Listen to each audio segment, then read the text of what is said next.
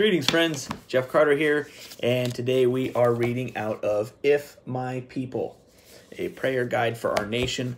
If you've been following along, you'll know that this series of devotional prayers is specifically for uplifting our nation and bringing our country and our people back to a close relationship with God, and therefore creating a peaceful environment for our nation as a whole.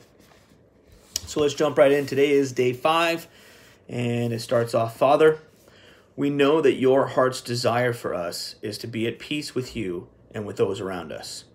Place within our hearts the desire to live for you and to listen to the leading of your Spirit. Let us diligently search for you. Open our eyes that we might see what is good, honorable, and just for this country and for the well-being of all people. Jeremiah 29, verses 11 through 13 says, I know the thoughts that I think toward you, says the Lord, thoughts of peace and not of evil, to give you a future and a hope. Then you will call upon me and go and pray to me, and I will listen to you.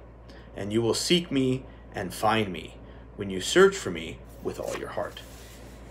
Proverbs 8, verse 17 says, I love those who love me, and those who seek me diligently will find me.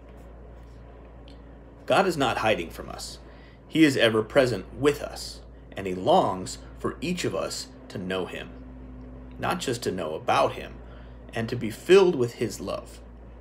That happens when we approach God with an open heart and the desire to be in a close relationship with him. Therefore, call to him, draw near to him, and let each day be filled with his presence in your life. He is waiting to bless you and to bless this nation.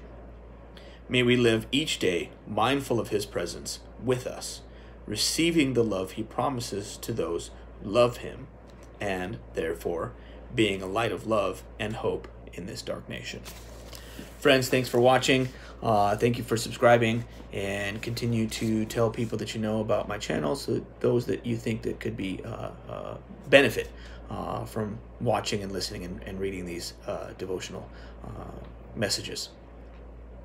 Friends, may God bless you, may God keep you, and may God continue to pour out his favor upon you.